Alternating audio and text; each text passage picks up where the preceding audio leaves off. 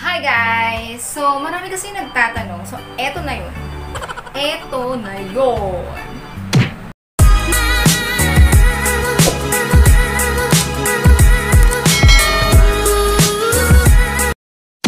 Hello guys! So, for today's video, tuturuan ko kayo ng basic tutorial kung paano mag-edit ng video sa PROSHOW.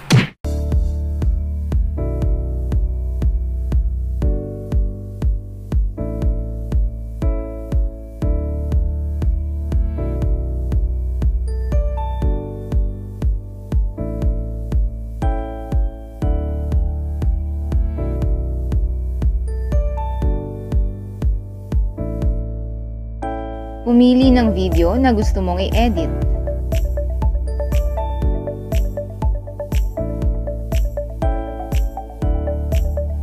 I-drag ang video pababa sa slide list.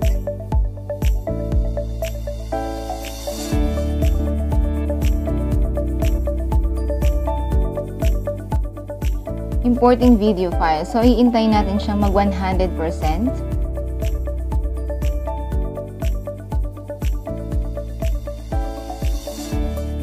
Then, double-click sa video.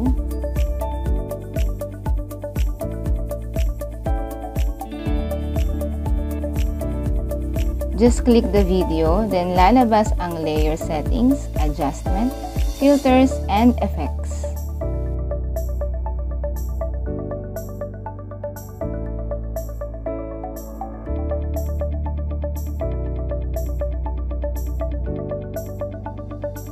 Punta tayo sa adjustment. Sa adjustment, makikita mo ang chroma key. Then check, then edit. Click the key color, then pipiliin mo yung green. Then apply. Dito, i-adjust mo para mawala yung color green. Titimplahin mo siya. I-blend mo hanggang sa makuha mo yung tamang timpla.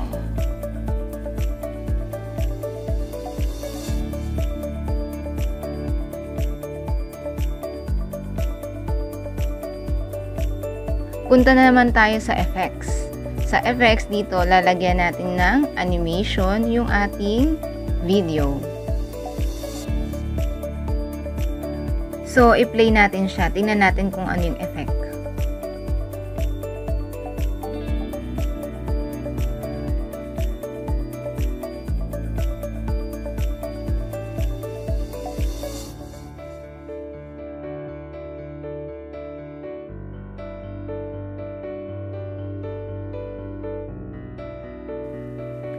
Layer settings, kung gusto nating i-trim. So, may mga salita dyan na extra.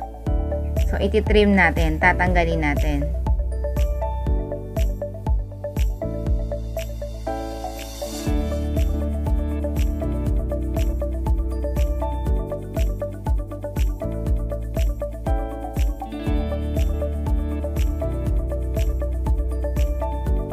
Habang ina-adjust mo siya sa baba, makikita mo na yung line sa taas ay gumagalaw din.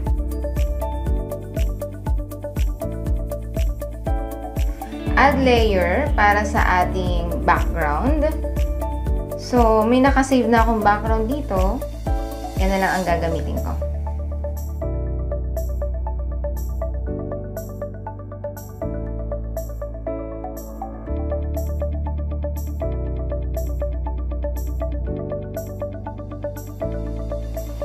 I-drag mo yung video pataas para yung background ay mapunta sa ilalim niya.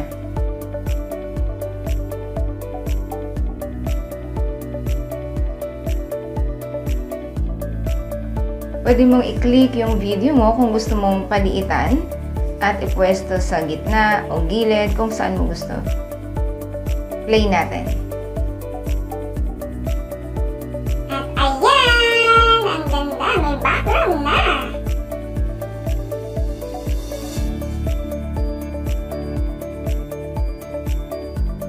Kung gusto mong lagyan ng logo, add layer ulit.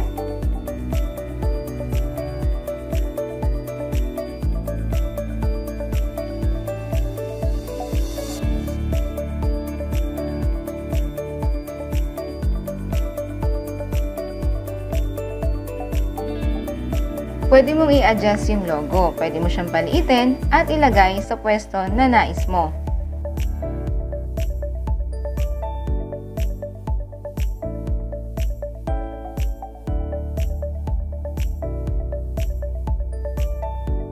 Punta tayo ulit sa filter. So, lalagyan natin ng animation ang ating logo.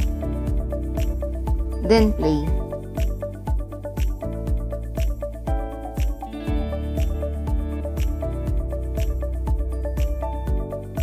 Punta naman tayo sa effects. Dito, pwede natin siyang i-adjust kung ilang minuto o ilang segundo mo siya nais lumabas sa iyong video.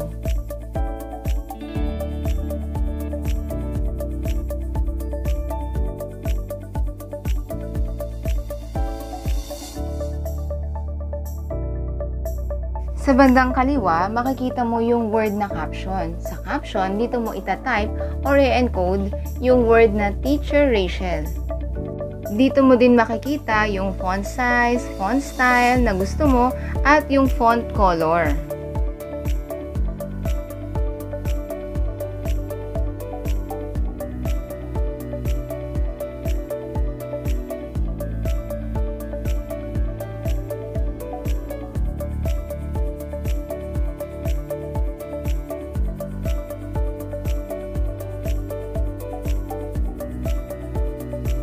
Meron kang makikitang fly in and fly out. Sa fly in, yung entrance ng caption. Sa fly out, yung pag-out o pag-exit ng caption. Punta tayo ulit sa effects. I-adjust natin kung kailan natin gusto pumasok yung word na Teacher Rachel.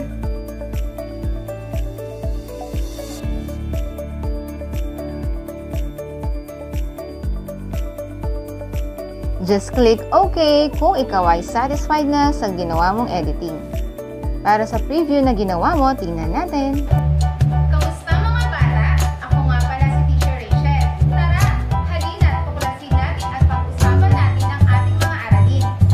Tandaan, kahit nasa bahay ka lang, ang paglipat sa kaalaman ay dapat taas. Paalam!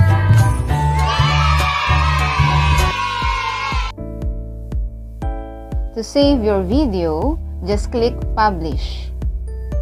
Then, click Video File kasi video type siya. So, piliin mo yung 1080 HD.